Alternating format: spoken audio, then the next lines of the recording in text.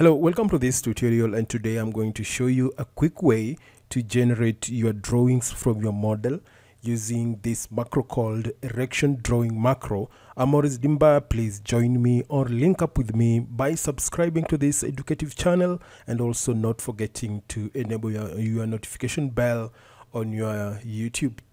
Now, just to enable your notification bell is just to drop you an information that I've dropped some new updates on Tekla Structure tutorial or any other CAD tutorial, because we are now opening up for various CAD trainings on our YouTube channel. Now, today I'm just bringing up a new way on how you can create your drawings using a macro, because it has not been used for a long time.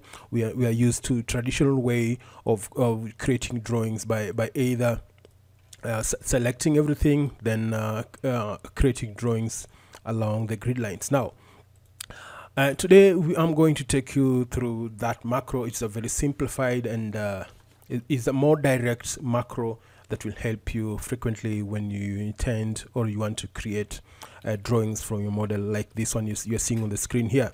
Now, I have the macro here. I have the macro here on my on the applications and component here. So the moment you click here and just type in erection drawing here, and it will appear here.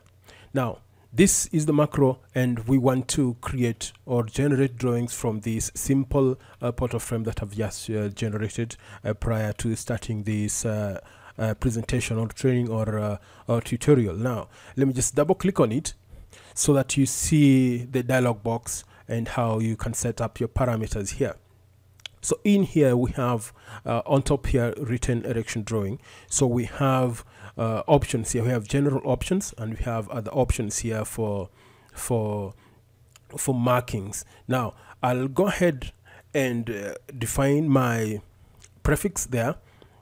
For drawing name, I'll give it A, and we have two sections. We have plan and elevations.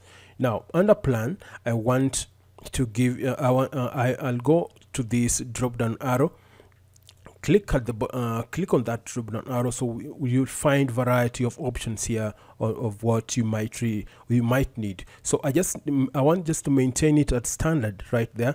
And model view attribute file, I just need a grid plan on this, though we have variety to choose from.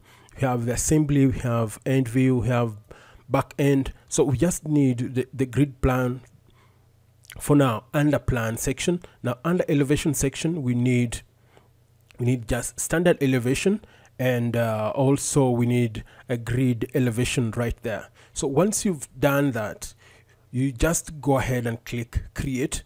So the moment you've clicked create, you'll be requested to pick or to select the grid. As you can read at the bottom end here, please select a grid, or please you can read from the bottom end of this dialog box here. So we are going to select this grid line at J here. So I'll go ahead and click that grid line. So the moment you click, you'll be able to see the drawings being generated here, and the bells being rung, indicating that the drawing processing are in the process of creation. So the moment it's done, you will be able to get a notification here that plan and elevation drawings created here. So what you'll do is just go ahead and close this. So once you've closed this, just press Ctrl L, and this will take you to the list, the drawing list, where you'll find everything that you've generated from your model. Now, I'm going to check on the elevation here. So first of all, let's check the plan on 0 level. We just double click on that, so that will open up, and try and minimize this so that you will be able to see the plan view. So we have the plan view here. So if you want to add more dimensions, because we didn't enable the dimensions, so if you want to add the dimensions, just select and add the dimensions manually like that. Double click and you'll be able to add the dimensions right there. So in this particular case, I'm going further and at least bring up the elevation, because the plan and elevation speaks a lot, and I'm going to this end A5. I'm going to double click on that, and I want just to click yes to save whatever whatever changes I've made on that in the on this section under A1. So I'm going to minimize this. So I'll be presented with this. So this an elevation. So what I'm going to do, I'm going to add some bit of dimensions here. So I'll come to horizontal add horizontal dimensions. I'll click here and snap on that spot and snap here. Just double click right there and select your dimension and drag it slightly up here. So I want to add another dimension here by clicking on that spot and double clicking on that spot. So I'll just drag it somewhere here, and also I'll add another dimension here, just clicking on that spot and double clicking here. So you'll realize that it will not give us the right dimension because it is a vertical dimension, so it will not be able to apply there. So let's switch back to horizontal dimension. Select that and double click here. Right click and interrupt, and you want to pull it up to join the other one somewhere there. Just drag it to join it right there so that they look we maintain some sort of uniformity here. So we want to just add some annotation here. I'll double click on this dimension here and come to tags here, and I want to add some information here. I want just to type set out points right there. So I'll go ahead and click OK, or modify. I'll click that. There we are. And now once I've done that, I'm going to add some dimension here, the height of our slope. I'll come to vertical dimension, and I want to snap at the bottom end here and go all the way and snap at the apex here. So I'll double click right there, so and drag this to this far end. So you'll find this tagging along on every dimension we've created. So just double click on it and come to tags and get rid of it first of all, because we need it where appropriate. So just go ahead and click apply and click OK. So we want to add another dimension here, so we'll switch to vertical dimension. I'll snap on that spot and drag and move all the way to this far end, and I'll double click at the bottom end here and select my dimension and drag it away.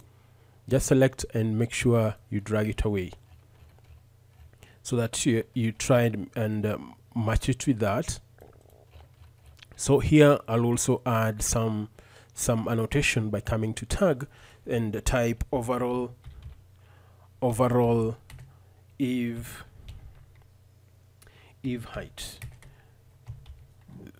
Simple text there. So I'll go ahead and click modify, apply, and give an acceptance there by clicking an OK button. So we have that information at that end, and we need also to define the thickness of the plate at the bottom end here. So I'll come here and double click on the far end right there, and every time we create annotation along with our on our dimension, the tag maintains its position irrespective of its irrelevancy. Now we want to remove this by double clicking on that and come to tag, and we'll get rid of that on that spot. So I'll go ahead and click modify, apply, and accept that. So you see how you can do that. We can come at the bottom end here and also add a dimension, but since we have this on top here, we don't need to add this. Also we can add the height of our haunch. We can come here and maybe define it from here, or define it all the way from here, and double click right there, and you can drag it down here. So this is how it's done, and that is another tool that you really need in creating your drawings once you've created your model. Now we can go ahead and get rid of this grid line by selecting on it and go ahead and click hide it from view. So this is how it looks. This is how it looks. Now you can go ahead and click save you can go ahead and save your drawing right there and move on and select. You pick only the views that brings the information sharper, the way you expect it to be. Now I'll minimize that because I've just picked the one that I want. I'll go ahead and come to the plan view here and minimize this. So under plan view here, I'll be able to change the scale, just double click here and change the scale so that it fits inside your title block right here. So to change the scale, just come here and type maybe 100 and go ahead and click modify, apply, and again give it an OK here. So once you've done that, just select your drawing and drag it inside your title block so that it fits and it'll be able to make sense to everyone that will be handling or interpreting this drawing. So I'll drag that, and also I just indicate all the drawings, the dimensions, just the way I've demonstrated a minute ago, and I'll also continue doing the same. I'll just double click here and select on it, drag it, and place it right there. So just drag it and place it right here. So I'll come here and select that dimension. So I'll come all the way and snap on that spot, move all the way and snap here, and snap on that spot, and move all the way and snap here, and move another distance and snap here. So let's terminate that on that spot, and once I've done that, I'll just drag this and bring it up right like that, because we want to cut down on time. Instead of doing one dimension, we can do all of them at a go. You can see that I've just done that. So again, I can just continue so that we complete that side. Select on that, just move all the way and continue selecting on the base plates here, or the plan layout for your simple model, for our simple model here. So let me just click on that spot and come here and just double click on it. So I'll click on it and drag it up and bring this here. There we are.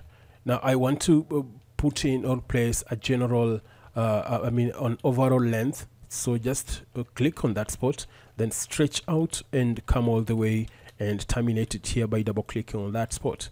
So once you've done that, just come here and drag it up slightly above this. So we have that dimension in that spot. So you can also come here and place your span by clicking on that spot and terminating it here. So it's adding another a millimeter there, which we don't actually need.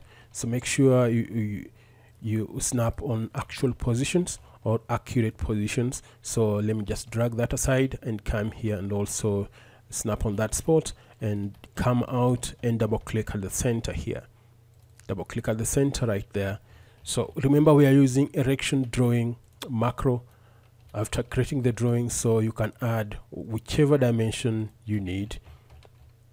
I'll come here again and place a general or an overall span or dimension for this. So I'll just double click there and I'll drag this just close to that to define or to bring out the information I'm trying to bring out here. So this is what you have.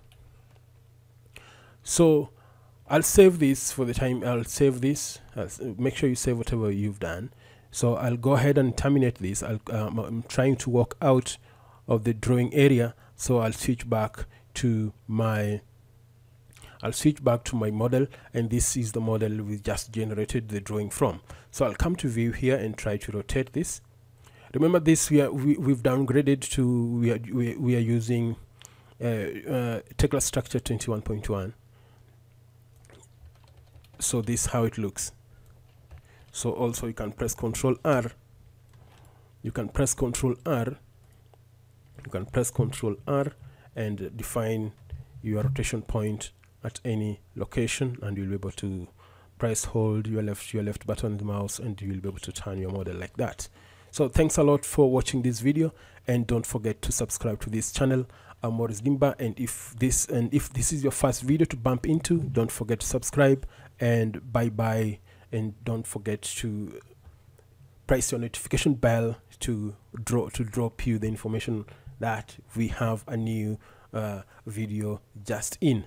Bye bye. Thank you. I'm Maurice Dimba.